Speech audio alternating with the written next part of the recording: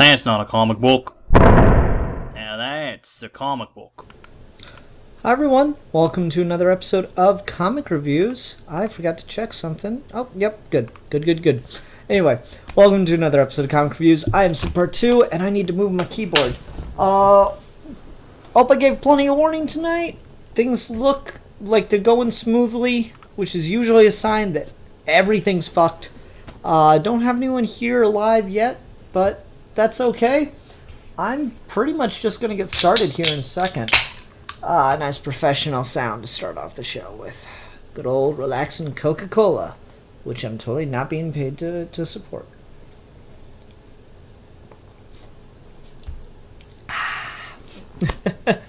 Oh, good. We got Robert Emmett here. Hi, Robert Emmett. We got someone here live. That always makes me feel good. Hope everyone's doing well, though. Hope all is well. It's been a rough week. Have not been too happy with the way things are shaping up in the world. So, hopefully reading some comics and talking some comics will make it all better for a while. Mick Pick is here. I believe you're a newbie, so welcome. Not really a slow week. We got a pretty good amount of books, honestly. It's nothing to scoff at, but none of my major hitters. Every day I feel like I walk in the comic shop and they give me a stack. I'm like, that's so much. But I don't know. I got out $23 today. It's pretty good. Let's go ahead and talk about what we'll be talking about as we give people another minute or two to get here live. We'll be starting tonight with Batman Beyond, number 21. The Man of Steel, number 5. Lando, Double or Nothing, number 2. The Flash, number 49. Wonder Woman, number 49. Batman, Prelude to the Wedding, Harley Quinn vs. the Joker, number 1. And Magneto, Infamous. This is Volume 1 of Cullen Bunn's Magneto series. That'll be for trade talk tonight. Mel Sanchez says, Villanos by Alan Itriel? No, that's not a book I have tonight. Is that new this week or something? I could maybe look into picking that up next week. Leave some comments in the live comments. I'll go back and check over that. Alright, let's just get into it. We'll start off by talking about Batman Beyond, number 21. So, I've talked about a lot how Jurgens does, I feel, write a pretty good Batman Beyond comic. He seems to get Terry. He seems to understand how to write the world. He comes up with pretty decent ideas. But he just kind of like drags them out too long and really just stretches the story a lot longer than it needs to be, at least for Batman Beyond in Rebirth, which is weird because this book isn't on double shipping. I guess that kind of made sense for all the Rebirth titles that are on double shipping and the writer just needs to stretch out the story a bit longer. I definitely heard that complaint. This one isn't, so it's weird that it's been happening. This story, though, it doesn't feel that way. We got a little bit of people think Batman's a monster in the last issue, but it was like really peripheral, weird stuff, and Terry didn't have the chance to really be that aware of it. Now it's starting to happen to a lot of people, including Matt and Bruce. And that's interesting. Matt, Bruce, Dana, Commissioner Barbara Gordon, all these people that know Terry's Batman think of Batman as a monster. It's really, really weird. And like, there's a scene where Terry's in Dana's apartment and he's just trying to talk to her about their relationship, blah, blah, blah, blah, drama. And then suddenly she's like, no, you're a demon, you're a hideous monster. And we get some absolutely gorgeous artwork here. Let me turn on my light. Sorry about that. It's some absolutely gorgeous artwork here, depicting like what these people are seeing, kind of stuff. And that is really, really a great image, and it's just, you know, I'm really, really invested in this, you know, fairly unique plot for Batman Beyond, and he's like flying around trying to figure out what's happening, and sees a statue of Bruce's Batman, and people are trying to destroy it in a riot, and he tries to save a kid, and when he tries to return the kid to their parent, the guy's like, that freak tried to take my child, shoot him out of the sky, and, you know, a bunch of jokers start shooting at him, and he's trying to protect people, but then the people that he's trying to protect start trying to kill him, and then the cops show up, and he's like, finally, Barbara Gordon's here, and then they try to kill him, so it's just like this huge what the hell's going on kind of moment, and the only thing that it could possibly be are these new Alexa-esque devices that are kind of in all these future homes. It's there with that green text coming out of it, or green word balloon coming out of it. So yeah, it's really interesting, the plot that's been set up, and we don't know who's doing this, who's making people hate Batman. I'm of two minds as far as speculation and theories go. Part of me thinks it's Spellbinder, from the cartoon, and you know, the original Batman Beyond villain Spellbinder. This definitely seems like in his wheelhouse of things that he could do as far as like hypnotizing and tricking people. But I know Jurgens has been reintroducing the Batman classic rogues gallery to Batman Beyond, and obviously you can feel about that however you want to, but he's been doing it well enough that I really don't mind, and it's not like every story has been one of those. He's just kind of been sparsing it in here and there. So I don't know, I'm of multiple minds about it. But it could maybe be Scarecrow is the other thought I'm having. Just depends where it's gonna go. What's the tease say? Right at the very end, we get a next, the grips of fear, which definitely like leads me on some level to think Scarecrow, but at the same time, you know, the context. I mean, fear is a really broad word, right? So not every little situation is going to mean, oh, it has to be Scarecrow. It just has to be. Just because the word fear popped up, and Jurgens has been doing this. Fear is a pretty common word. It's a descriptor, so it could easily be a million other things. But I don't know. It's just like kicking the gears around in my head, all that jazz. I will say on the art, while I do think this is a talented artist and they do a pretty good job on a lot of the stuff, I don't like what they're doing design-wise to the Beyond costume. I'm not a Batman Beyond purist. I don't mind if you tweak and play with the design a little bit. These slits as for the eyes at the angle, and you can see it there on the cover, it works a bit better when they're thicker, but when they get really thin like that in that panel, I don't like it at all. It just starts to look really weird. Hi, Manos. Welcome to the show. I just, you know, I'm not caring for it. But yeah, pretty good story. Definitely invested to see what happens next time.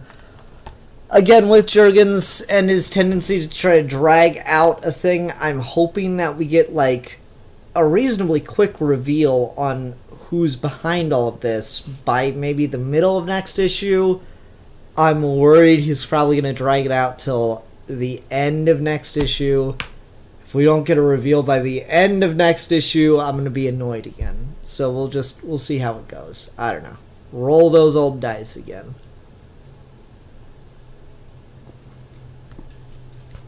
Alrighty.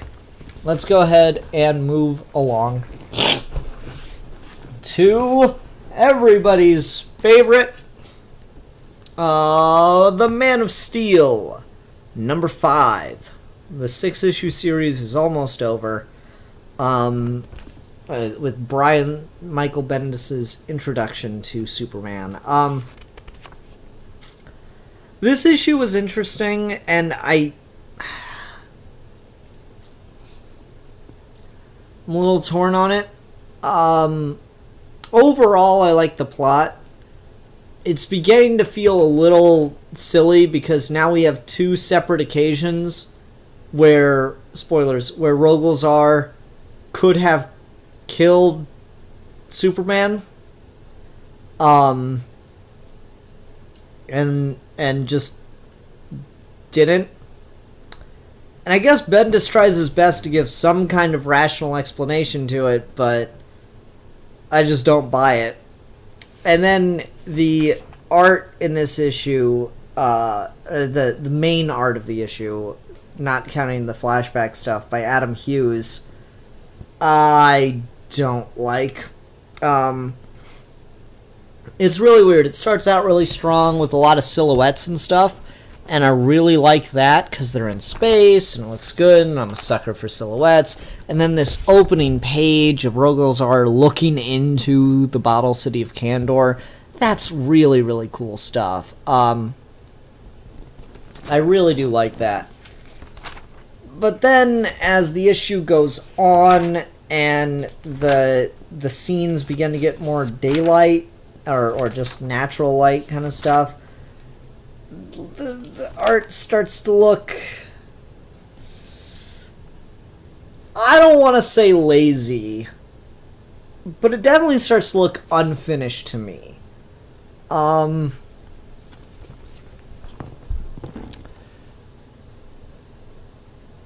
Look at Supergirl in that. It's just so flat. Like, her face just looks unfinished, I'm afraid. Like, especially, look at the coloring on the face and the eyes in this panel. The eyes don't look white, or like they're reflecting light so much. They just look like the same tone as her skin almost, and this isn't easy to see through camera and with my yellowish tinted light on it, but still, her eyes don't look white there. They just look like we drew the shape of the eyes around the skin tone. And it's not like that's a coloring technique that's unheard of in comics. I just think it looks really, really awkward in this situation. Same with the Justice League. Look how flat the Flash looks on screen. I mean, Cyborg's design is super complex, and it just clearly does not lend itself to this style. Batman's really the only one that works here. Wonder Woman, too many lines, does not look good with this really flat coloring. Green Lantern is kind of in the middle there for me. And that's just really, it's all over the book, and it starts to get really annoying to me as it goes on. Like, this scene in the hospital room, I feel, is just inexcusable. Like, there's just a lack of faces. It just looks like that's... I feel like that's the level of detail you'd expect if the characters were much farther away. Like, there's an example of that a couple pages ago, my bad. Like, okay. You look at the crew fighting the fire on the ground here, or in the background on the Justice League image, you can see, like, these guys down here. You know, that's understandable to me, but that it's such a huge panel on the page. That feels like such a waste of space and detail work. I really, really don't like that. There's some other moments, and then when more detail starts to come in, it starts to feel really jarring. Like, this level I'm perfectly fine with if it had been consistent, but it's just not, and that's disappointing. So yeah, the art really took me out of it, and I was very, very questioning of the plot development here. Because at the beginning of the issue, Rogolzar and Superman are fighting in space and on the moon. This is post Superman using the solar flare power to, get the drop on Rogol-Zar. And so this whole thing is a fight on the moon, and there's some interesting internal monologue from Superman, and I like all that just fine. But then Rogol-Zar clearly wins the fight and knocks Superman the fuck out for like the second or third time, and then just leaves him there. And we get an explanation later on as the Justice League's questioning Superman, trying to figure out what they can do to help. And Wonder Woman says, he doesn't run away, he retreats. It's warfare tactics. It's battle negotiation without ego.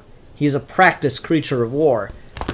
Is he though? Like, okay, he wants to kill Superman and wipe out all Kryptonians. Fine. Maybe he needs Superman to gain information, since he figured out that Superman's got a family.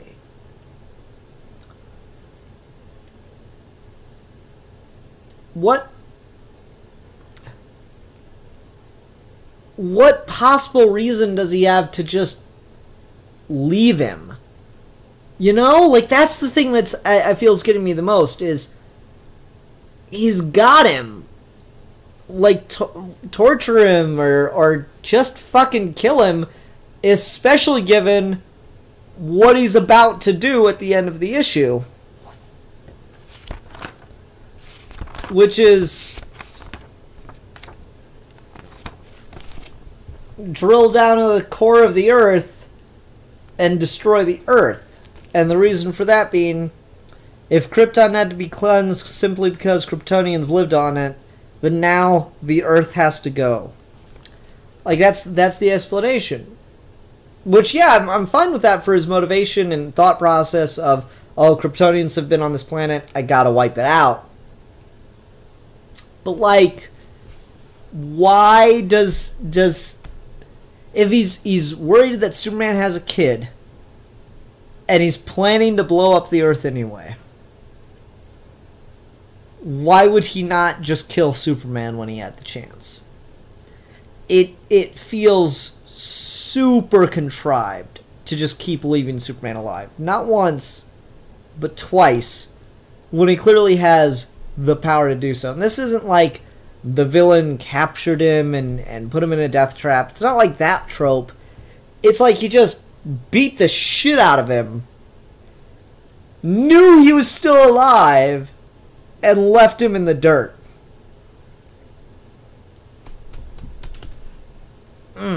Don't like it. I don't. That's some weak sauce to me. I'm sorry. I'm liking a lot of what Bendis is doing here, but that's weak. That's really, really contrived. And I can't. He's got to explain that.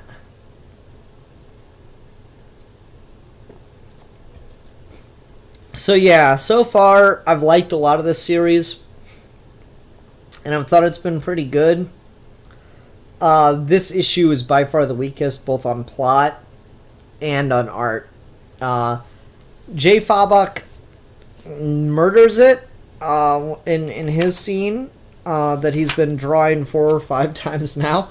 I really like Jay Fabok's art. It's amazing. If you didn't know, Jason Fabok is starting his own YouTube channel where he's planning to broadcast himself working on comics and talk about the process of drawing comics out. So I believe it's called the Fabocalypse here on YouTube. He's only got, an intro video out so far. He doesn't have anything else.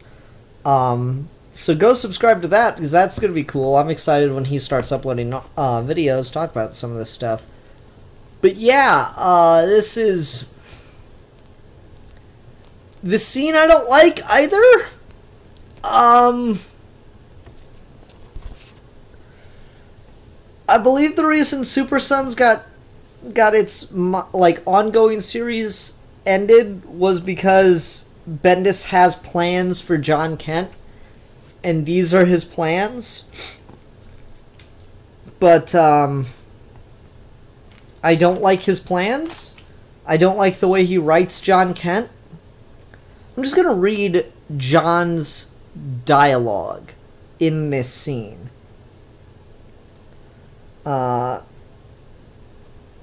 Yeah, I mean, he is my grandpa.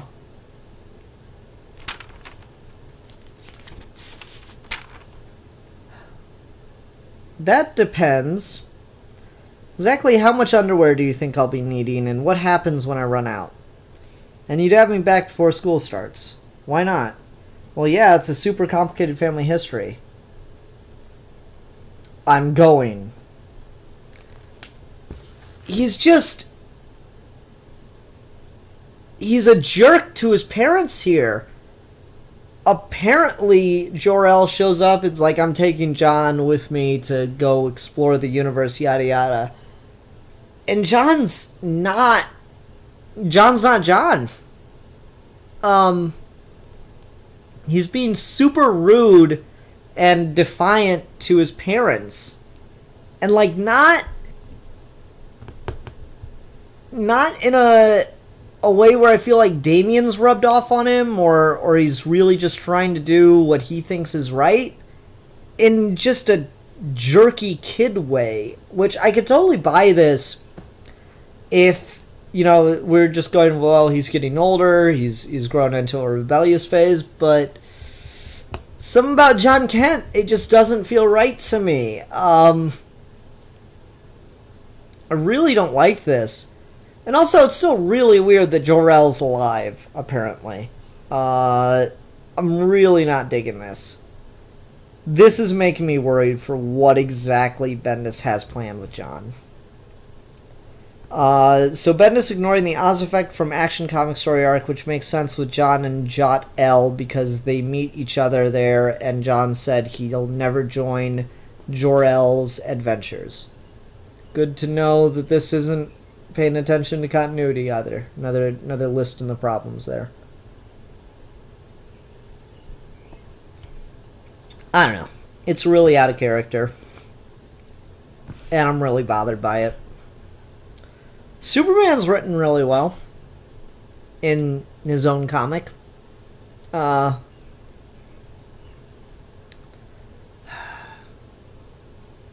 don't know. I do like the way Bendis is writing and characterizing Superman, but I still don't like the way that the plot's necessarily unfolding. It feels like it's got a lot of contrivances, and I don't like the way the art is handled in this issue, which is unfortunate because I was really getting into this series.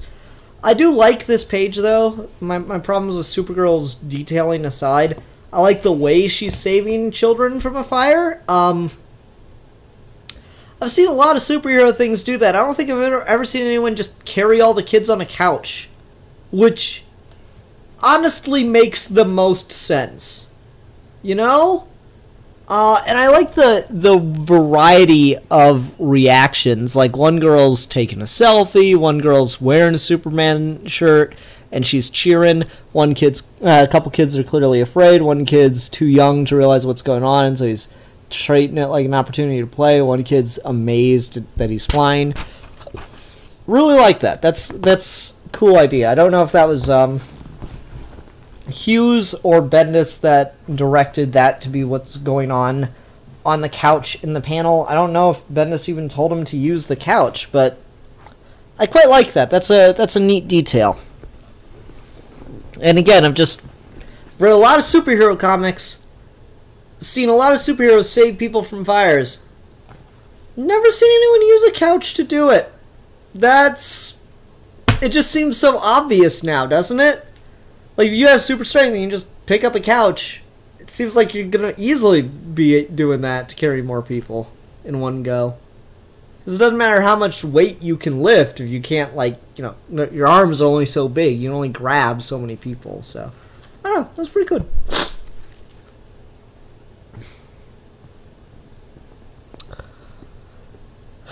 you know, seeing John written out of character makes me think I should start up an incorrect Super Sons Twitter feed.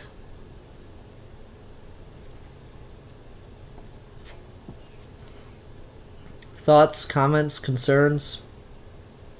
I could play with a lot. I could play with Damien's crush on Supergirl. I like that idea. I might have to think about that. If no one's done it, I might have to. Oh. Alrighty. Excuse me. I'm good. Let's go ahead and go on to Star Wars Lando Double or Nothing number 2. Still haven't seen Solo. Beginning to feel bad about that at this point because I'm hearing nothing but good things from people. My wife doesn't even really want to go either. She's kind of in the place I am where it's like, yeah, I guess, but not really all that interested. I don't know. I'll get to it eventually. It's gonna be one of those movies.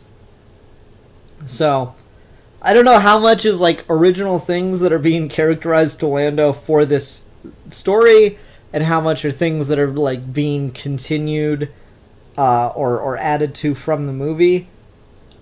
I have to assume that the Calrissian Chronicles are a thing from the movie. If anyone in the comments has seen Solo, please tell me, live comments, please tell me if that's a thing in the movie. Because if that's the case, I might have to go see it like tonight. Because that is hilarious.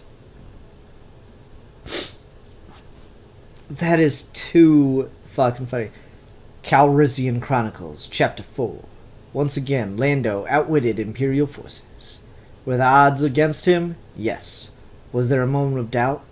Absolutely not. He's fucking narrating his life story just moments after the events happen. He's just chronicling it so that he can, you know, sell it to people later on. He can sell his story. My God.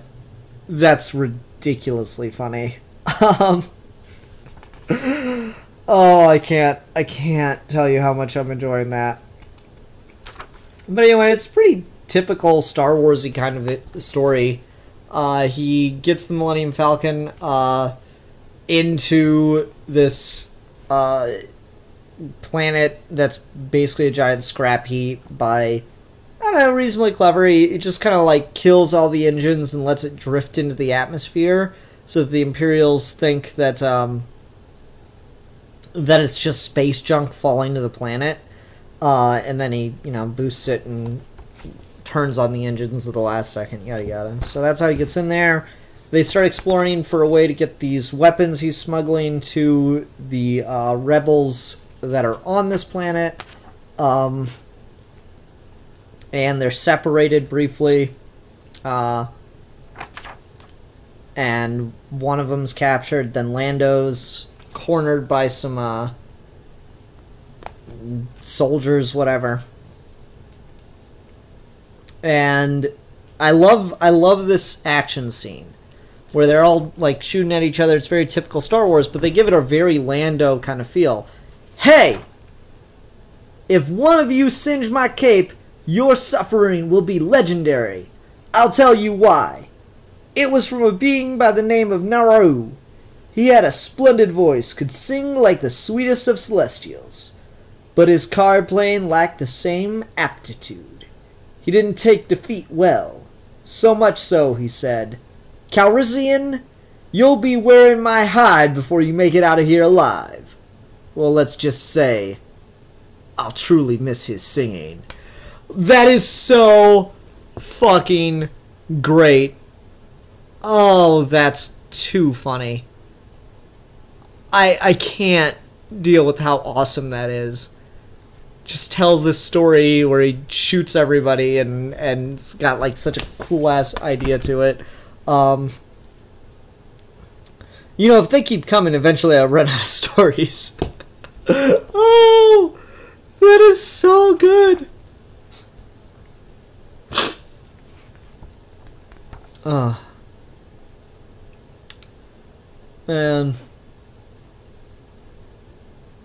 And then he's like starts running as they start to outgun him with ships. Don't think they'd appreciate him anyway. Ultimately gets in a ship and does some blasty blasts, and it looks like, oh no, our hero has been captured.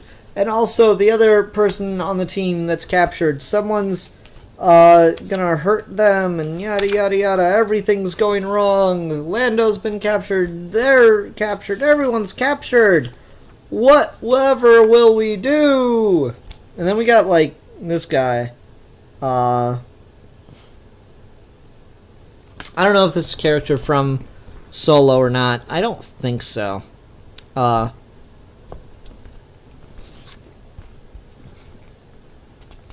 don't know. Fun issue. It's always so weird to see, like, I wasn't expecting, I know it's Marvel, but I wasn't expecting a Captain America ad to pop up in my Star Wars comic for some reason. Anyway. Yeah, it's a fun issue. I really like the art here. I think the art is super effective. Really exaggerated, fun facial expressions, which I just love. I love stuff like that.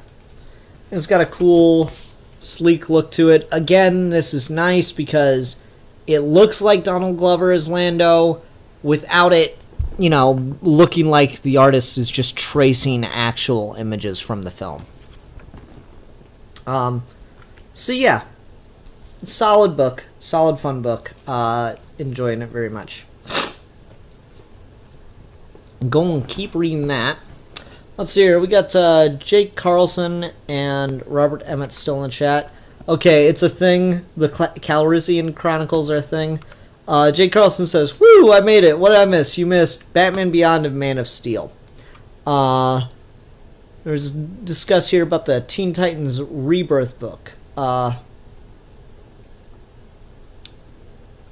Let's see here.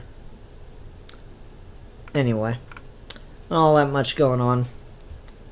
Y'all talk amongst yourselves. It's fine.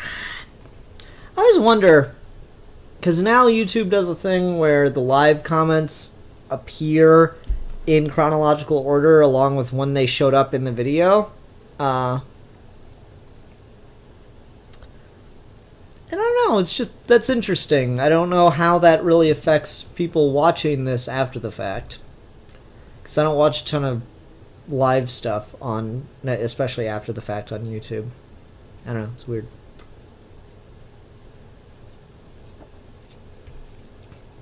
Alrighty, let's continue on. Let us press forward and talk about The Flash, number 49. This is part 3 of the Flash War.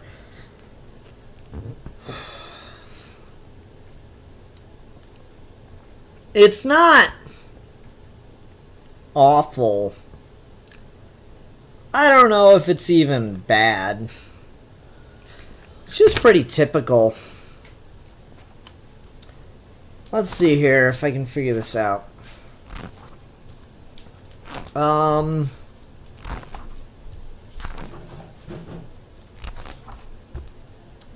Okay. The first half of the issue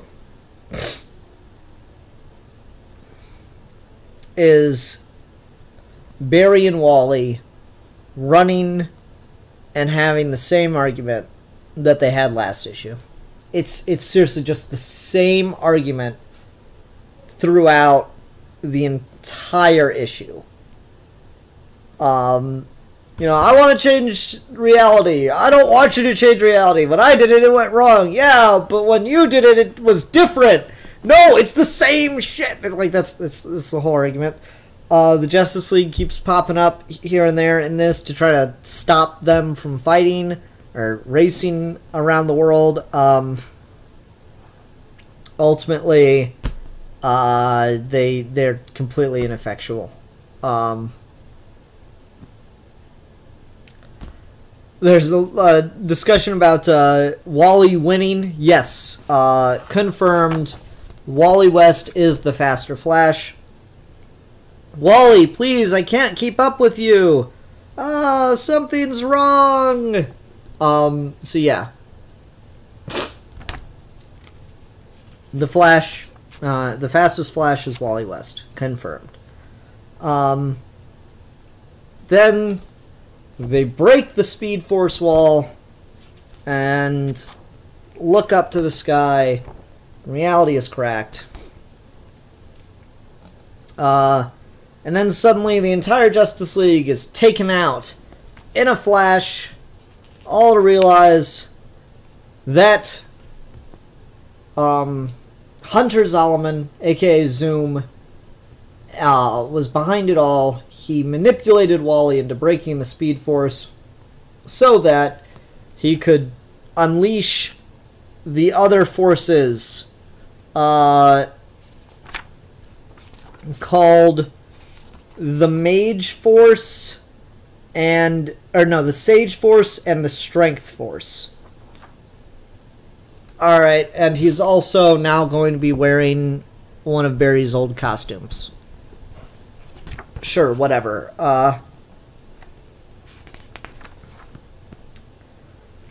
The thing I actually do like is the idea that there are other forces. Sage Force, not so much. Strength Force, I do quite like the idea of. If there can be a Speed Force, I like the idea that there's a Strength Force. That's cool to me. Like, if there were forces of physical capabilities, I find that interesting. I'm not sure what else you would do besides speed and strength. And I guess Sage would be kind of like the Mind Force or something. Maybe if you just called it Mind Force, I would have been more happy with it. But yeah, I do kind of like the idea that there are... You know, if we have the Speed Force and like the Reverse Speed Force, I do kind of like the idea that you can fuck around with other things. Especially since, if I remember correctly, Wally's kids, who this whole arc is kind of revolved around, one of them had super strength. And I'm trying to remember, like, what the other one had. Jake Carlson's here live. He can probably help me out. I only read a little bit of that stuff, so I'm really trying to remember it. New forces are dumb, and that's why the Speed Force shouldn't be a universal thing. So Jake Carlson's not a fan of the Sage Force and the Strength Force. What would you call the force that affects drug use? I don't know. This is why the Speed Force should be biological. Coulda, woulda, shoulda. It doesn't fucking matter. They've firmly established that it's not at this point. That's not Williamson doing anything. That's just what it is. It's just a force in the universe. I find, like, we're gonna talk about stupidity of the Speed Force. I find it fucking ridiculous that, like, Barry created it. That's where I start to go, okay, fuck that noise. Okay, Jai had super strength and Irie had phasing until it was mainlined into Irie. Interesting. So she phased through stuff. Yeah, I don't know. That's kind of like not really anything. I don't know. It's just that the strength thing in particular had me thinking. But yeah, I don't know. It's like, if you're gonna just already make the Speed Force like a universal thing, I think the stupid thing is the idea that Barry created it. That's fucking ridiculous. Cause like, I don't know. I had an idea at one point of, like, you know, writing something Green Lantern and have the Guardians say, we even considered giving the our protectors the access to what is known as the Speed Force, but we thought that would be too much power with its ability to change reality. Like, something like that would have been really cool, but then just, the the stupidity of Barry Allen created the fucking Speed Force. Like, what the fuck would Jay Garrick then, right? What about any other speedster in the DC universe? What the fuck are they running on? What about the Universal Race from Grant Morrison's? What the shit was that? Oh, it's stupid. The Speed Force is a physical force of the universe, fine, but like Barry Allen creating it is the dumbest thing to me.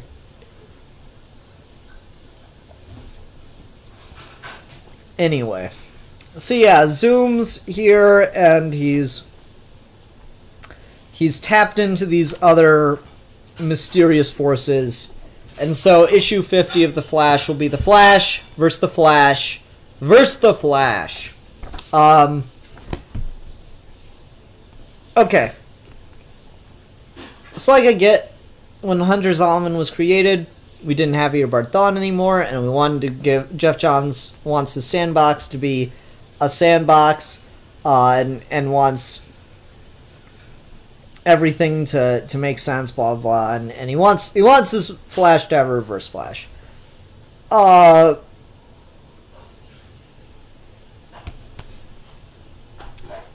then when we brought Thawne back, having two guys running around in the yellow costume is just about as dumb as having Barry and Wally run around in the same costume with just the slightest variation of color.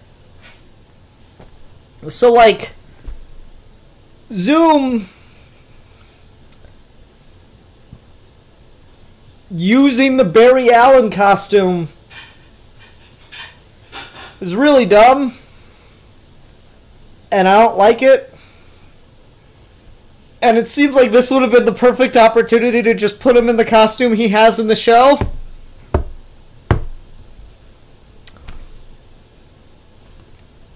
Like, why wouldn't you... Okay, yeah, Black Flash costume for him. Or just literally any other color. Orange. Blue. Green.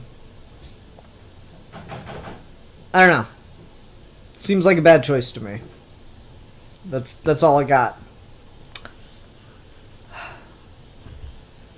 So overall, I found about half this issue pretty monotonous. The other half had some ideas that I didn't hate, but apparently I'm alone in that camp. Howard Porter's art's pretty good. Howard Porter definitely knows how to do epic. Like the Speed Force breaking and like that just being reflected in the sky like that. It's pretty fucking cool.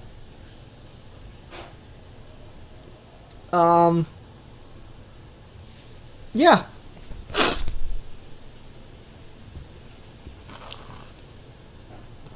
Let's see here. What's the live comments like? In Justice League, Snyder introduced new lanterns based on the invisible light spectrum, so now we have the ultraviolet lanterns who are fueled by negative emotions. Cool idea, book still sucks. Terry says, off topic, but there was a cool Mogo shot at the end of Hal and the Jordan and the Green Lantern cards today. Cool. Mano says, so are there forces for everything? Is there a cupcake force? Yes, there's a cupcake force. Jake Carlson says, I hate Hunter in the Flash costume because that's literally Eobard's whole thing. He wanted to be the Flash. Hunter wants to make the Flash better. Yeah, that's right. Oh, but I am right about the costume thing. Zoom's CW costume ain't bad. The only thing is if you want to keep, like, Black Flash in there as, like, Death. Which, if you're willing to just throw that out and make it the Black Racer like Grant Morrison headcanon in Final Crisis, you're good. You can totally differentiate at that point because one's got the fucking weird-ass skis. But it works.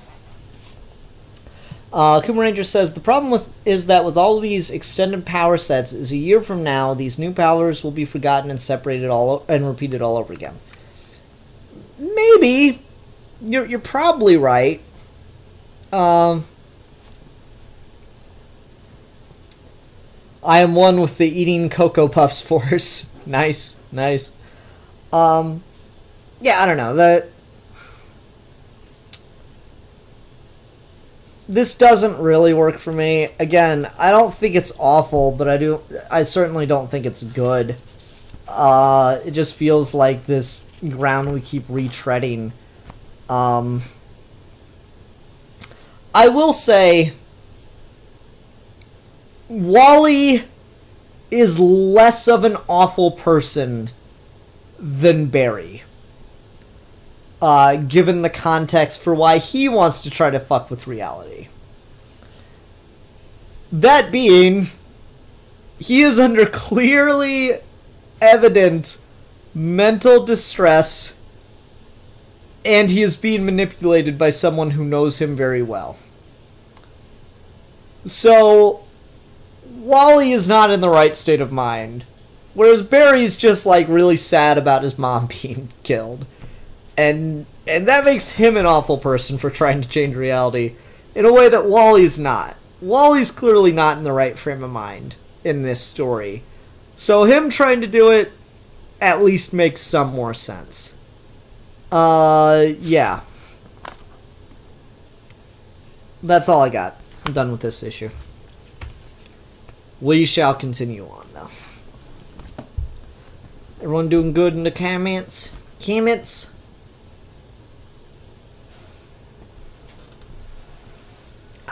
Soda.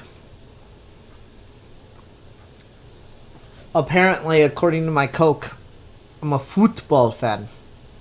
Remember when they were doing the whole name thing on Cokes? Remember that? That was cool. I really did keep that because someone gave me that as a gift. They went to a store and bought me a Coke with my name on it. I like had to imagine they had to look for a while. But like I like that a lot more than falsely advertising that I'm a football fan. Because I'm not. I'm all about that American football with the ball that you throw with your hands and catch with your hands and run with in your hands.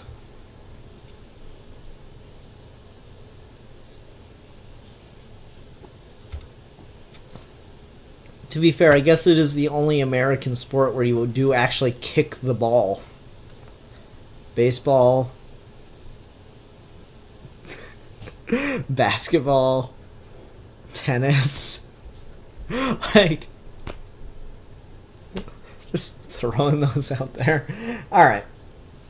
Let's go ahead and move along to Wonder Woman, number 49.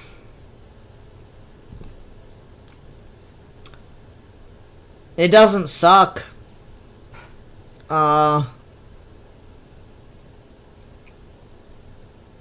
It's like a thing that exists. Wonder Woman and Jason Woman are trying to fight the Dark Gods, and they keep fighting the Dark Gods. Who are now all over the world, and just like, I don't know, Wonder Woman and Jason throw the leader of the Dark Gods in the ocean, and then try to go deal with them on their own for a bit, but it doesn't work out, and then the Dark Gods reunite, and have brainwashed Jason to join them and follow them and attack his sister, and yeah, that's where the issue ends and it's to be concluded. That's all fine. I really don't care. I hope Wonder Woman snaps Jason's neck like a dry twig. But let's talk about paneling. Let's talk about narration. Let's talk about structuring of a story in a comic book.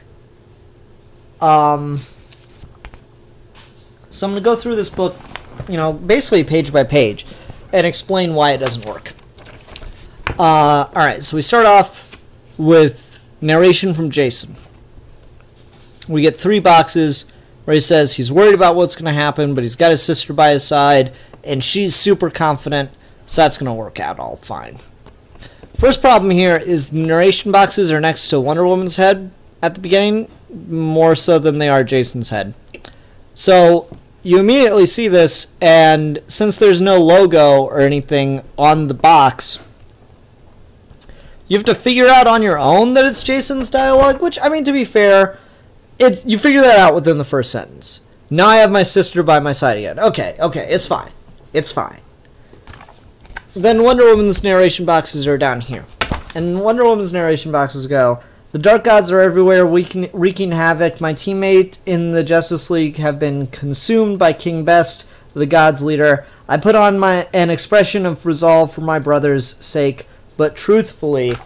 And then we get, it's a trailing truthfully, and then we get The Dark Gods, Part 4, written by James Robinson.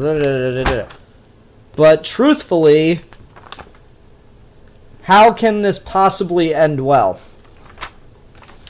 If you're going to have a trailing narration like that right above your title, structurally your title should be able to finish the thought. And it doesn't. It's not even like, I keep damaging the damn book every time, but that's okay because it's not very good. It's not like the title's even thought of here. The story arc's just called The Dark Gods. That's going to be the title of the trade, The Dark Gods.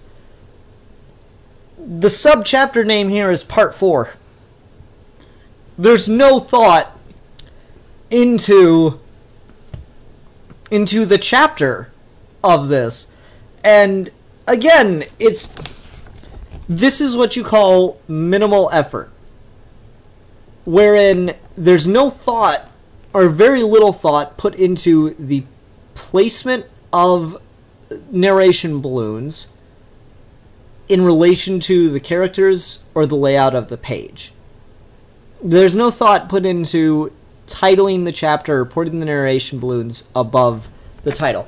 And I'm not going to blame Robinson for that. He probably didn't tell the letterer or whoever to do that. Still a bad decision. Still, this whole arc, this whole book since Robinson has come on, has felt like people are here to cash a paycheck. The only people putting in genuine effort on Robinson's run that feels like it's really, really trying to pay off some great stuff is the art. Because this looks fucking great. Fake-ass dark side all you want, but it looks great.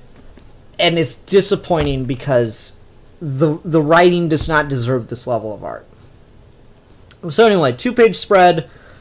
Jason and Wonder Woman looking at King Best, trying to figure out what to do. And then 2-page spread of Steve Trevor breaking down where all the Dark Gods are. And then Wonder Woman and Jason start fighting King Best. Cut to 4 panels where we introduce 4 characters in different parts of the world. They're all starting their day.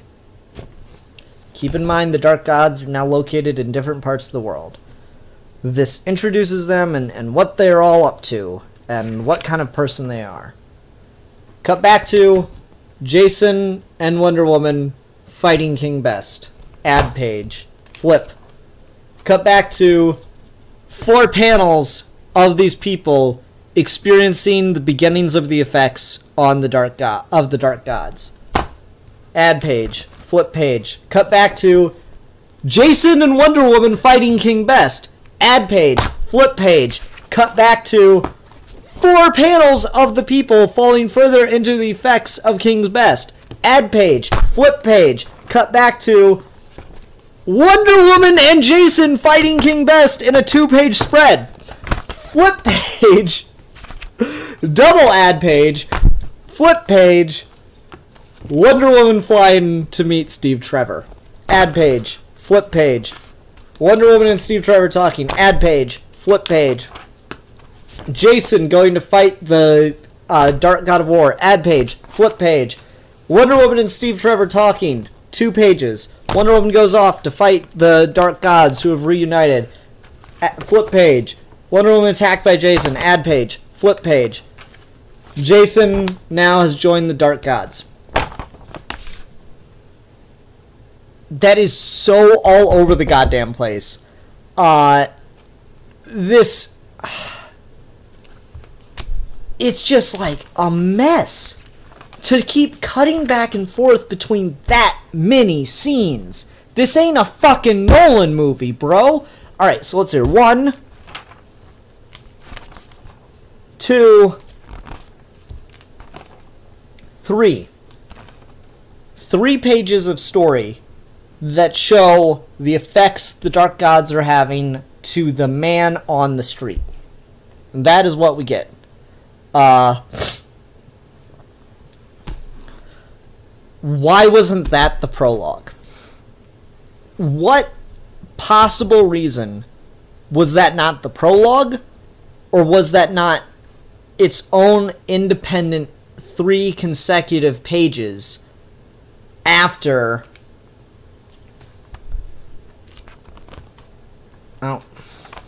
This should have been Wonder Woman and Jason start to fight King Best. Flip page. You start here. Not here. Here. And do these 3 pages of people in the world feeling the effects. And you do one little caption elsewhere in the world. And start with Buenos Aires, Argentina. London, England. Wuhan, China. And then you just do 3 pages of these people feeling the effects of the Dark Gods now that you know where they are in the world. That's sensible. That's how you tell story and craft it and ground it so that when you see Wonder Woman fighting King Best alongside her brother, you understand what's at stake as opposed to Steve Trevor just vaguely saying, oh yeah, the savage fire gods in South America and the mob gods in Britain and Kernels in China and the last god, the god without a name, is in St. Petersburg, Russia. Like,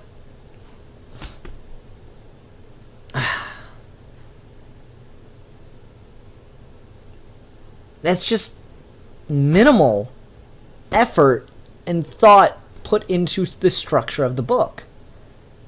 And again, it's a real fucking disappointment because the art is absolutely incredible. So yeah, just very disappointed in this. Let's see here. Manuel Cabeza says, Robinson is confirmed to leave the book, so on at issue 50, and Steve Orlando is taking over once Robinson's done. I'm not a huge Steve Orlando fan.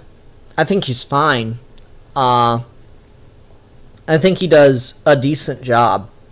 Like, I liked, what was it, Night of the Monster Men. I didn't think it was, like, blow my socks off amazing or anything, but I liked it. Hopefully he's got some kind of voice for Wonder Woman and doesn't make a book about Jason Woman. You know,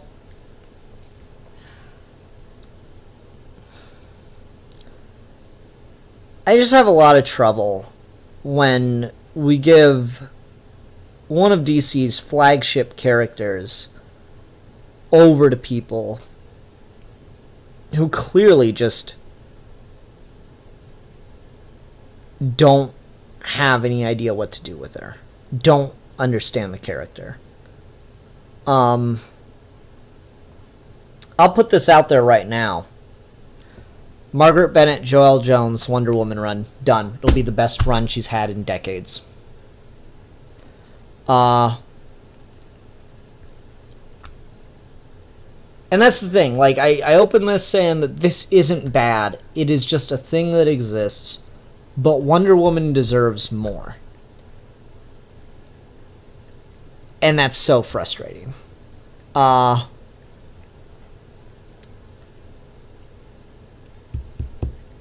Kelly Sue DeConnick's Wonder Woman Black label's coming up soon, and that I'm very excited for.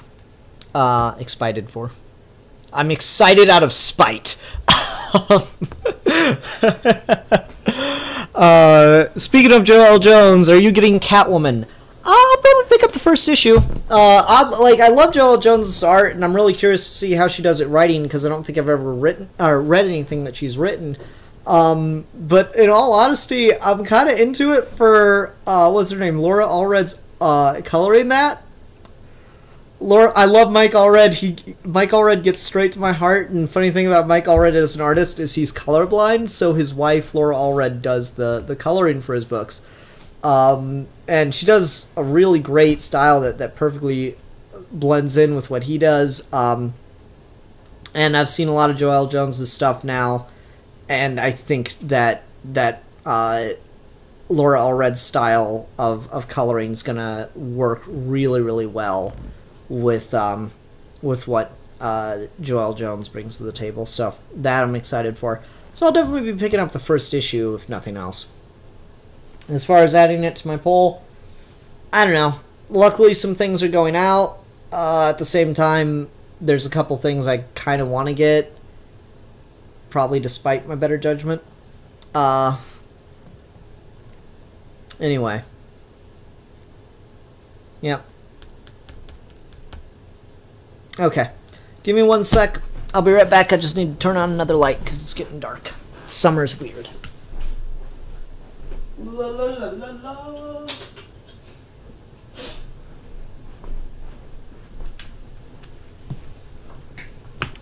You know, it's funny. Akuma Ranger's like talking about the cover of this book, and I don't want to talk about this book for much longer. Points for cover that has nothing to do with what happens in the book. Savage Fire is in this issue, yes. And Wonder Woman is fighting the Dark Gods in this issue, yes. Wonder Woman does not fight Savage Fire. Jason fights Savage Fire. I don't know what's going on in this shit. I do like the design for Savage Fire. Again, the artists are killing on this book that's just being really poorly written. It's like a female ghostwriter blended with like a Chinese demon. It's cool as shit. Kind of digging that. Otherwise, I don't know. Not much nice I can say about this book. Cool stuff. Anyway. Swig of my Coke and we'll go on to the last book of the week.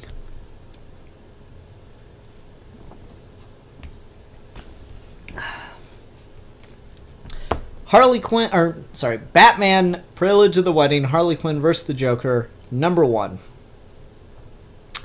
Everyone needs to go pick this up because it's one of the rare examples where Harley Quinn is written well in a comic book. R.I.P. headphones, but I couldn't resist.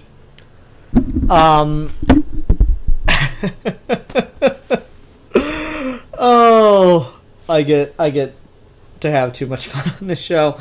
So yeah, the premise of this issue, everyone's versing each other. The premise of this issue is Harley Quinn is getting vengeance on the Joker and throwing him into a bunch of death traps. Because she doesn't want the Joker to ruin Batman and Catwoman's wedding. This gets points for writing Harley Quinn well, and it gets in a comic book because she is so rarely written well to my standards. I think there's a very different crowd of people out there for Harley Quinn books sometimes, but it gets points from me for writing Harley well. It gets bonus points from me for writing Harley well and having her not be in love with the Joker while it's doing it. Or at least not blatantly kind to the Joker. There's kind of a subtext that maybe that she probably still has feelings for her, or for him. But yeah. So let's see. This was a what, 5-issue series, because we had Batman versus, or we had Damian versus Ra's al Ghul, Nightwing versus Hush, Batgirl versus the Riddler, Jason Todd versus Anarchy, and Harley versus Joker. Damian was great. Riddler and Batgirl was great. This is great.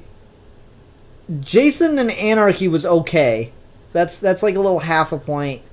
There was only one issue that really didn't land for me in this whole series. So ultimately, this is a good series.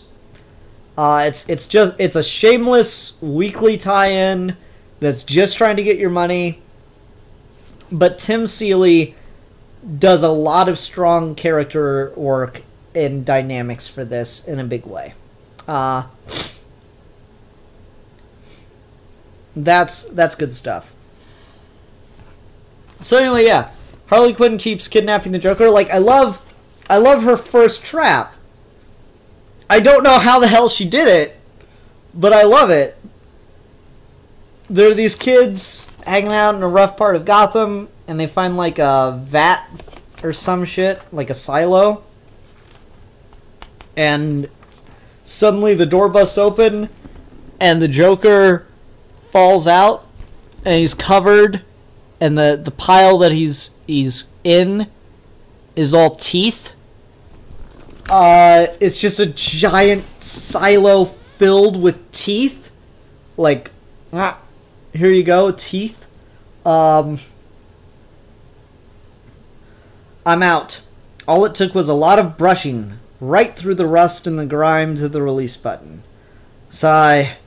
I get it. Teeth, a toothbrush, gotta get that clean, healthy smile like 4 out of 5 dentists recommend. As hilariously themed Deathtrap goes, it barely rates a heh. But I'm out now, out on the streets of my beloved beviled Gotham. I'm going to find someone, some innocent, oblivious Gothamite going about his day, hopefully on a unicycle or with a t-shirt that says I'm with stupid, and I'm going to bleed him out. You'll get to listen to the burbling screams and know this is all your... Boom! Gets hit like a car. Or by a car. So yeah, he gets out of a death trap and boop, boop, boop, boop, boop, calls up Harley Quinn and starts criticizing her death trap for him.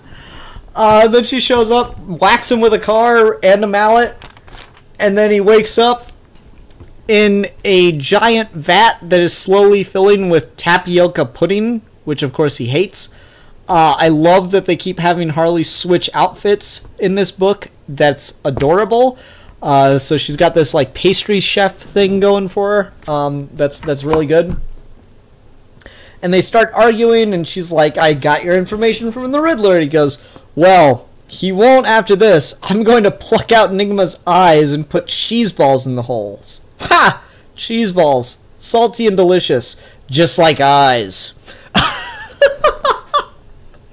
Seeley writes the Joker pretty damn well.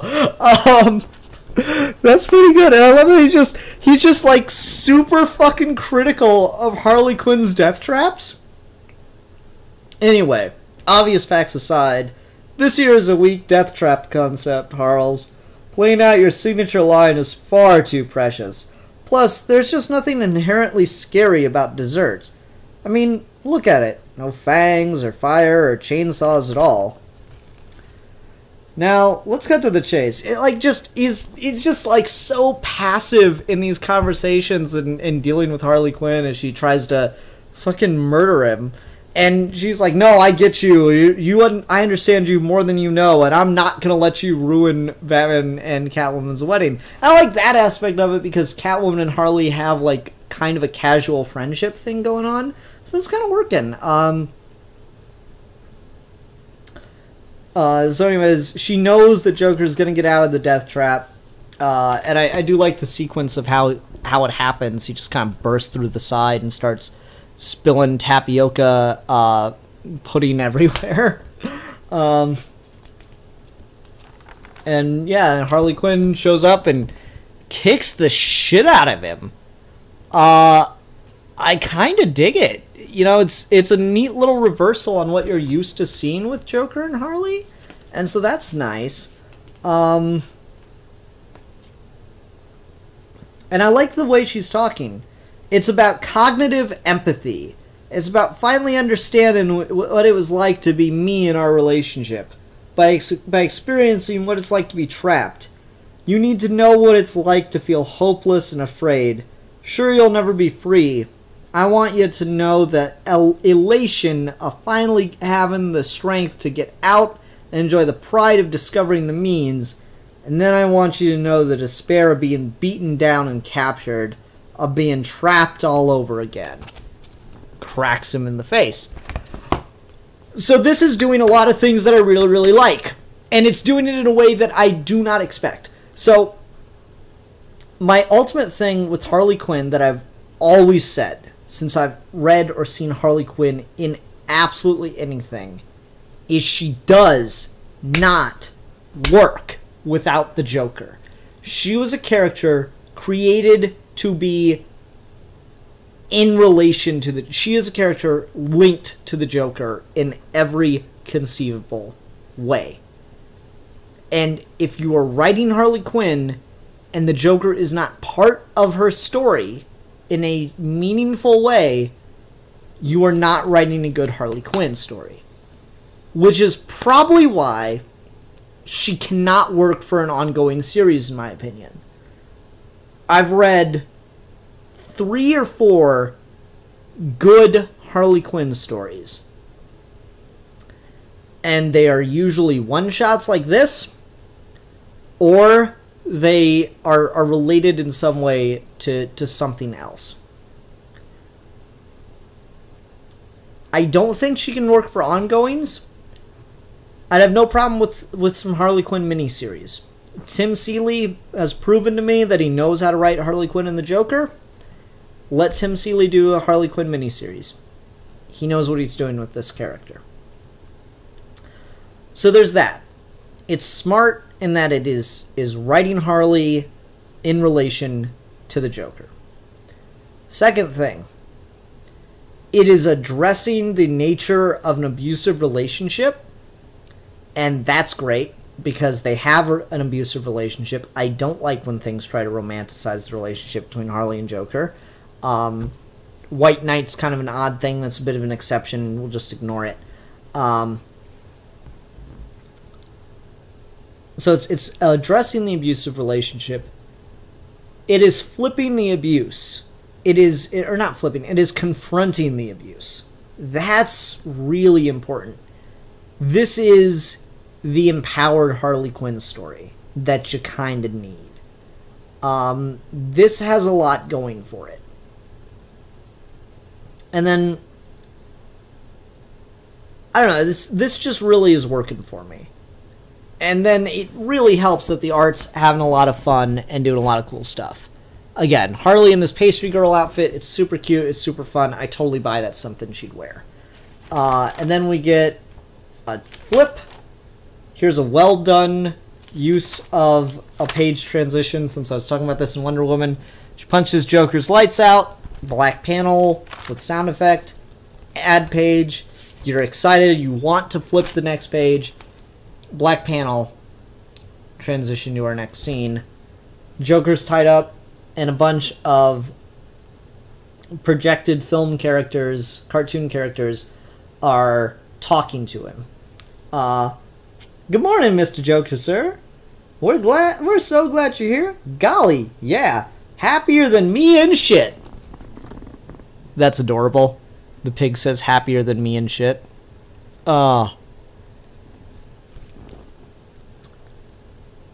We hope you like it here. We hope you like it here. Oh, for the love of...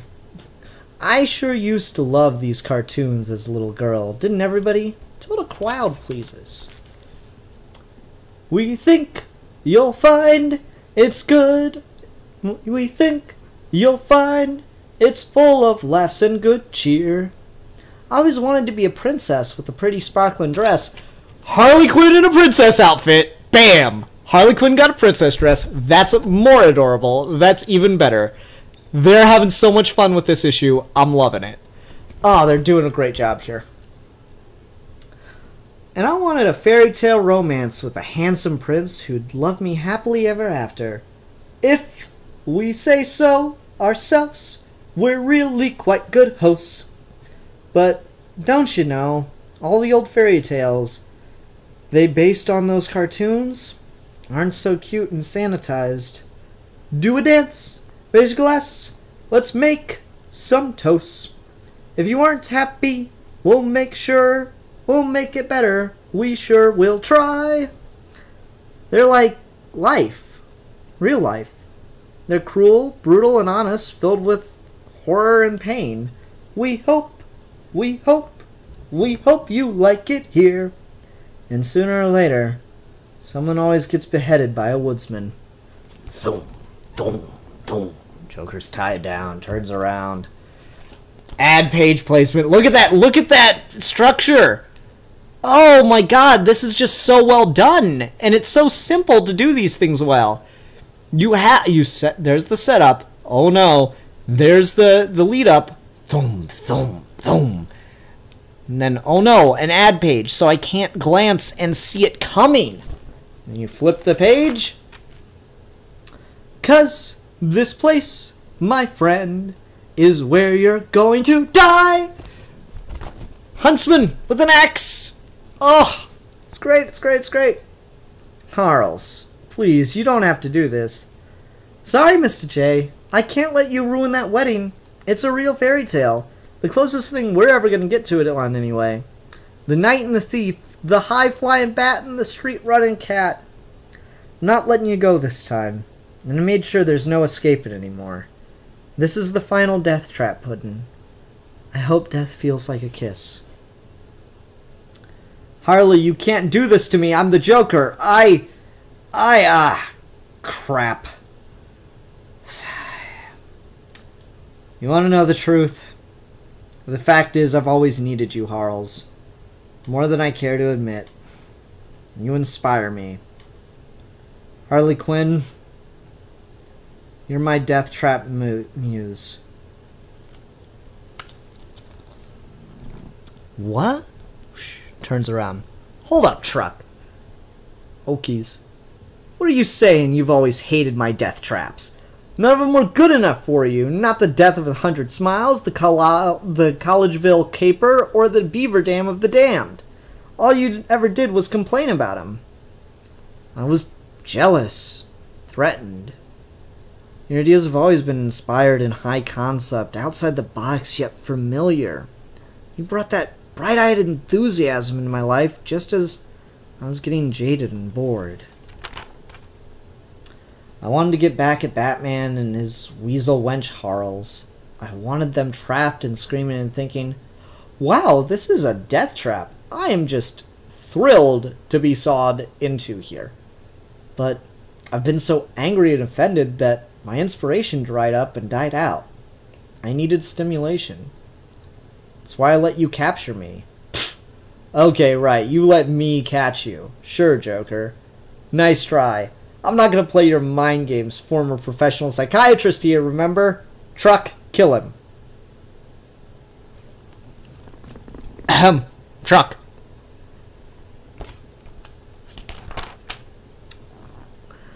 Your concept for this particular piece, let's call it the fairy tale ending, is deep, immersive, complicated, and therein lies the problem. You're so focused on the technical details, making sure the animation lined up with choreography that the song hit all the right notes, that you forgot to take the step back and look at the bigger picture, at the human factors. You were quick to assume our old abandoned henchman would side with you, unequivocally. You're both victims, after all. But the truth, Harles, is that some people prefer it when I make choices for them. They like giving themselves over to me. Isn't that right, Truck? Yes. Yes, sir. This goes so fucking sideways. So fucking quickly. And it's so fucking perfect. Tim Seeley has sold me that he could write a great Harley Quinn miniseries with, here's a novel idea, the Joker as the fucking villain.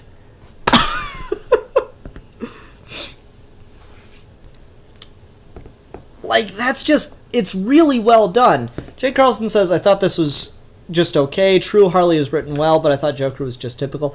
I'm not, like, super amazed by his Joker here, but his Joker's written well. His Joker's written smart. It's written in character, which is saying something in a post-Scott Snyder world. It's a really, really tightly written Joker, if nothing else. And it's playing so well against a fantastically written Harley Quinn. That's why it's working so well for me. But anyway, yeah. So Joker, of course, has a hold on people. And so when Harley goes to a former henchman that they both know, she didn't think that maybe, just maybe, he'd be more loyal to the Joker than he would be to her. Jake's saying that he'll give this another read. It takes a lot to impress you with Joker. It shouldn't take much to impress you with Harley Quinn, because so much of what's out there for her is just bad. This is, again, one of the few well-written Harley Quinn comics, and that's special. So anyways, Joker gets the axe and kind of takes over the whole situation like he had planned all along, apparently, through Chuck. And so he starts attacking Harley, and she's completely bamboozled. She's not much for improv, it seems, and so all this tight planning's gone by the wayside, and she doesn't really know what to do, and the Joker's kind of a mad devil. And so he attacks her, but he knocks her out. And I like this line. Look at that. Instead of giving you a grin on the back of your head, I turned the axe at the very last second. I guess I don't really want you dead. Somewhere deep inside of me, I know that someday you'll realize I'm the only thing that makes you happy. Someday you'll desperately want to come back. And on that day, you'll know what it's like to be left alone and left out, waiting for an invitation.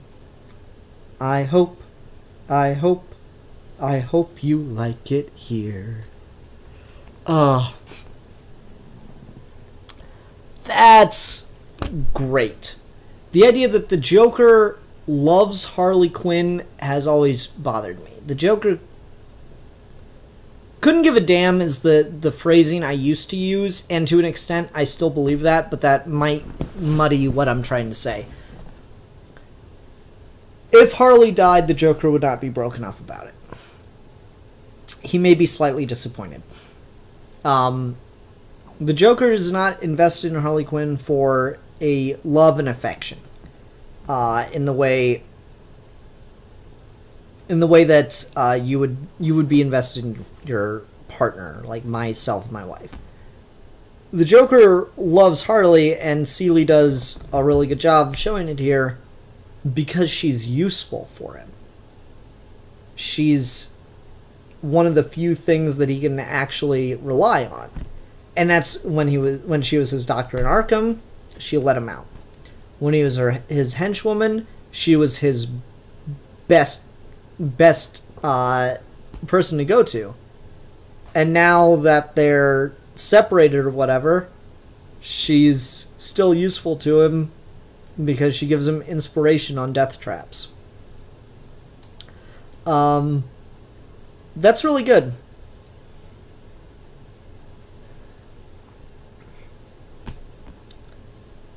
I like it. I just really like it. So the idea that he's going to leave her alive because he knows one day she'll come back to him, and then he can reject her again and treat her like crap. That's really good, twisted, demented stuff for their relationship. I really like that. Both characters, I feel, are written... Harley Quinn is written fantastically here. I feel the Joker is written pretty well. Nice, manipulative. I love the just constant criticisms of her death traps. Again, the art's fantastic. Harley Quinn in a pastry outfit dress, pastry chef dress, or outfit and a princess dress is absolutely fantastic. I love those ideas, and I love the way the fairy tale ending kind of commentary here works. I also love how this leads into the best man story arc that just that's should have just concluded in the Batman book, where Joker gets out of the death trap and figures out, okay, what am I gonna do about this wedding? What kind of death trap am I gonna set up for him? Well, I just gave Harley a whole lecture about how it shouldn't be too complicated. Here's a gun, and there's a church. I'll keep it simple. And it's great, because it's exactly what worked about the death trap situation in The Best Man. I really like this series. Really, really dug it. This was a lot of fun. They did some great writing in here. So, yeah, good stuff. Woo!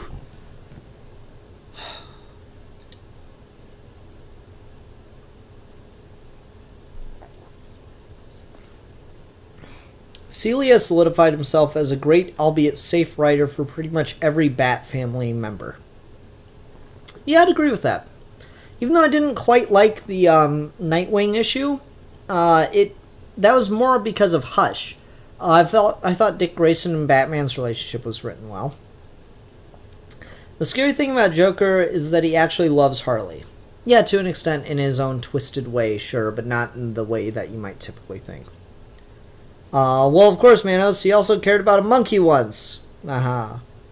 Also depends on how you see the Joker. If the Joker truly Super Saiyan and he's reinventing himself, maybe some version of him truly loves her. Again, I don't think so. Not in the way that we classify it. Maybe in his sick little demented way, but not in the way we talk about love. Again, I've said this a million times. Only person I see the Joker actively loving is Batman.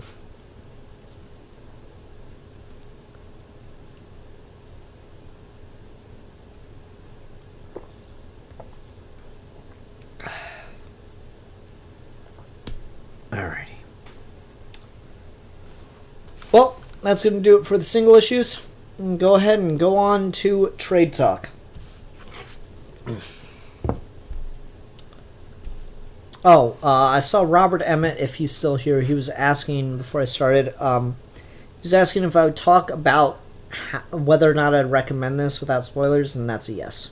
So, I'm going to get into the review itself, then. Bye, folks. Hi, everyone. Welcome to another episode of Trade Talk. This week, I'm going over Magneto, Volume 1, Infamous. This is the first volume of Cullen Bunn's Magneto series. Yeah, it was a full series with 4 volumes, might as well call it. That was going on in 2014, 2015. And it's really good. It's a really strong take on Magneto. Does some nice violent-ass shit with Magneto. And also is smart to, play with the idea of how depowered he is currently in continuity, at this point at least. And do some effective commentary and stuff with that. So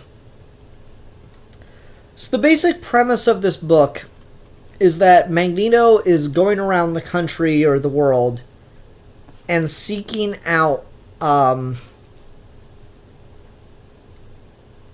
people who have committed crimes against mutants and brutally murdering them.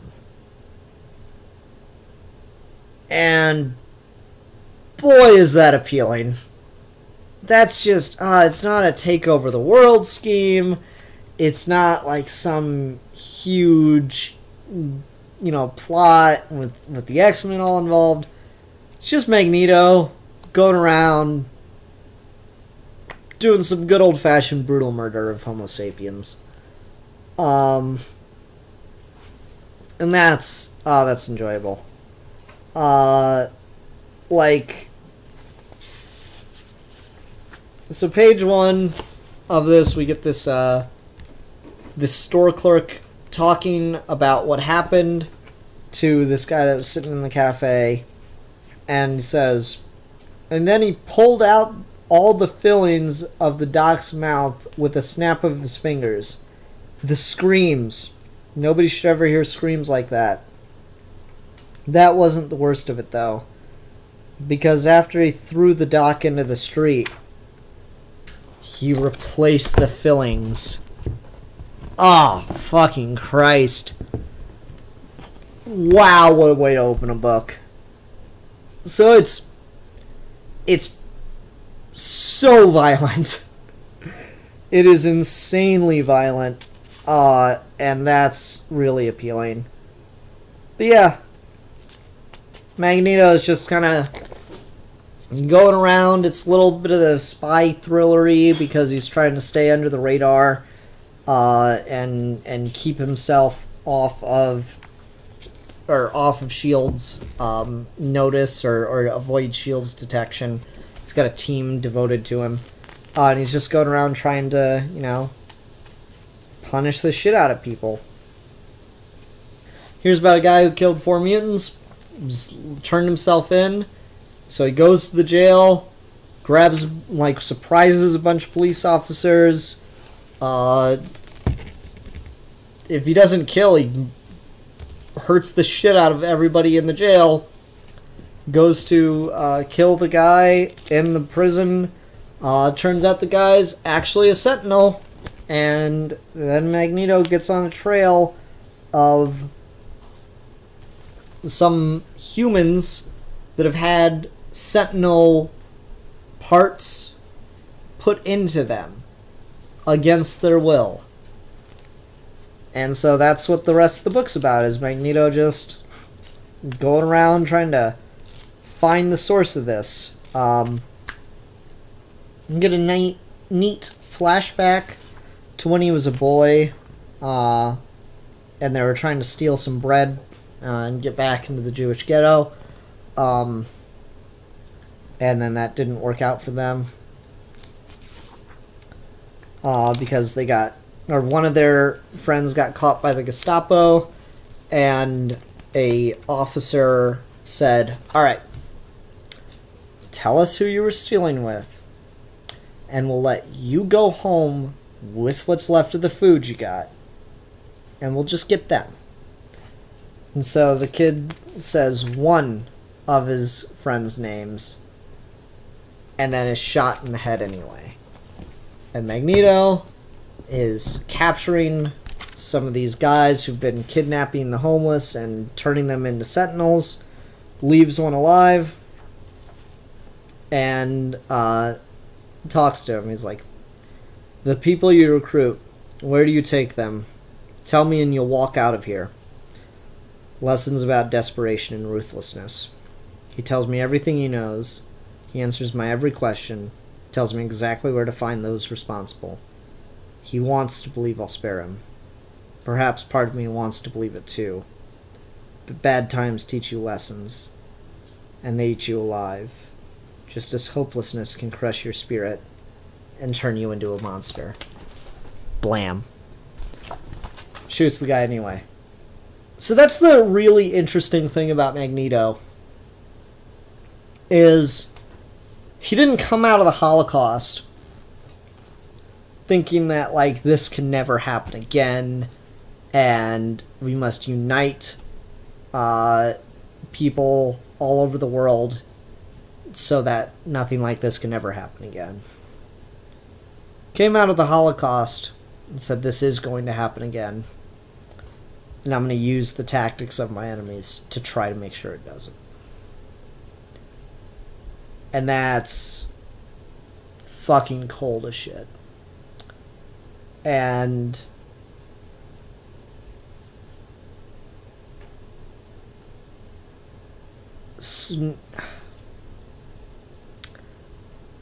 sympathetic isn't the right word, but you can see where he's coming from. I like to think about the kinds of experiences that people have and how those experiences shape their worldview. Because I feel we've all gone through the process of hearing some kind of statistic or something that takes something you believe and scientifically proves that while that may be a problem, it is not a significant issue, and what you're doing in reaction to it will not solve the problem. I think everyone's had something like that. And they've and I feel like part of the challenge is to address that incongruity between your experiences and the way things are in the world. Not saying that your experience is not valid, but to comprehend that your experience is not universal. Your experience is not the way it should be. I like to think about how people go through that and thus have to contend with doing with that, and how some people can't, how some people can only take their experience and instead of acknowledge its uniqueness, take it as universal and enforce it as universal, if that makes sense. I like that Magneto's a character who, on some level, wants Charles Xavier's view of the world, of the pacifist neoliberal view of the world, to function and work. He honestly wants it. But he is so trapped in the harshness of reality that he experienced that he honestly cannot believe it will ever work, and so is willing to do anything by any means necessary to try to fight for a world that is more beneficial to him and his kind.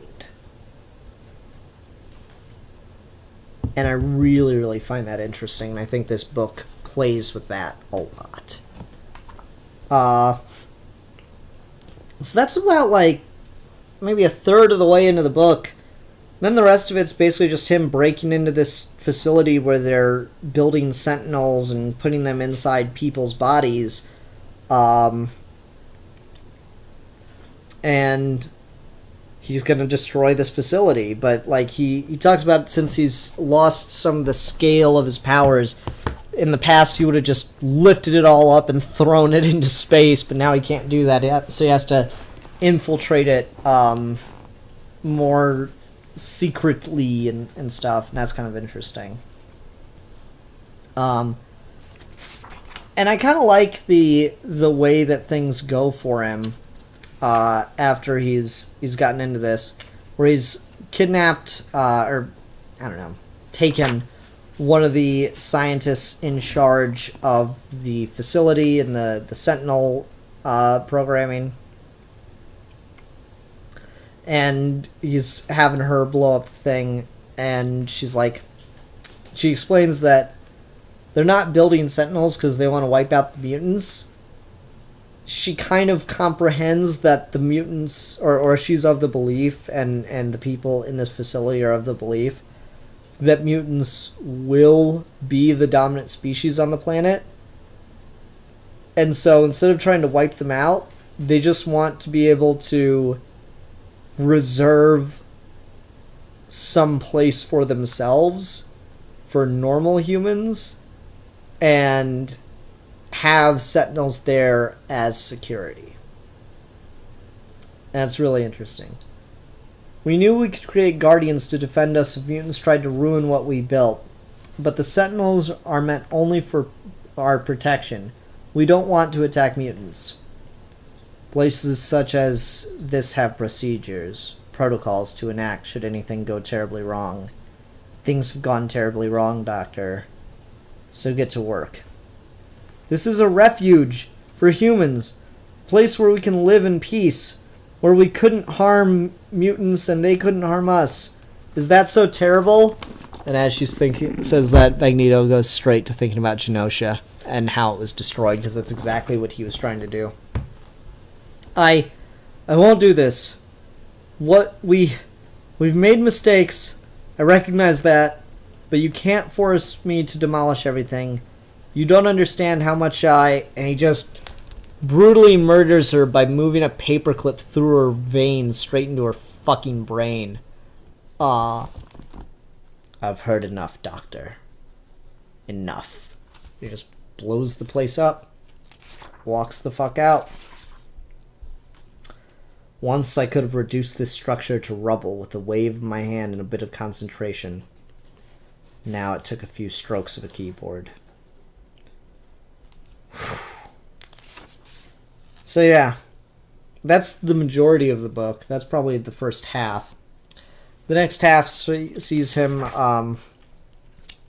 bumming around a small town, trying to figure out what he's going to do next. And, you know, he's kind of like going around saving some mutant kids who are being sent to be cured or whatever. Goes and, you know, just floating around doing a lot of like small little side missions like that. Takes out some of the priests or whatever they call themselves. There's another bit where he remembers an attack on mutants that happened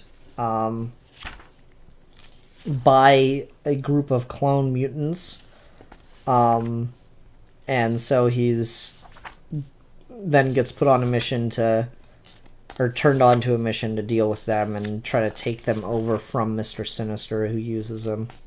And that's all well and interesting, and it's definitely got some stuff to it, but by far the most interesting stuff is that first half. It does definitely make me want to read more. I was looking online trying to find other volumes, and if I can get the other 3 volumes of this cheaply, I definitely will, and continue talking about it, because this is pretty good. Fucking love this cover. That's fantastic. So anyways, he instead of like just killing these clones, because what these mutants do is they're cloned, they're sent out on missions, and then when they die on those missions, they're reborn. So instead of just killing them, Magneto kills them and takes control of the bio software, blah blah blah, Jurgens science that creates the new ones, so that the new ones will be subservient to him.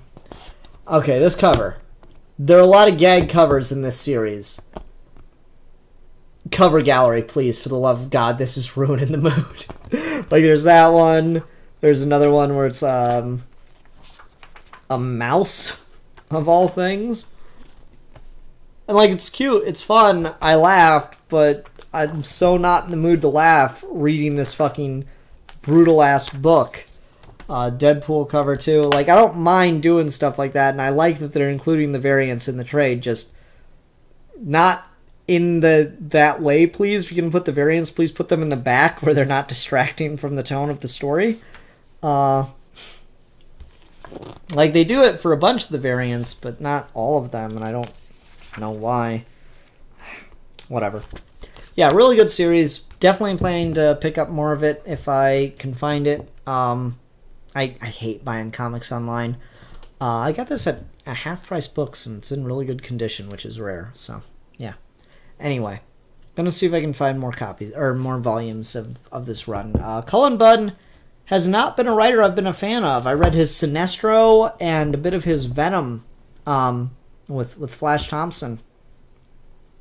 And he never really did it for me. This is the first time Cullen Bunn's really hit something out of the park for me, so that's exciting. He knows how to write Magneto. Alright, everyone. I think that'll do it for this episode of Trade Talk. Thanks very much for watching. Till next time, bye.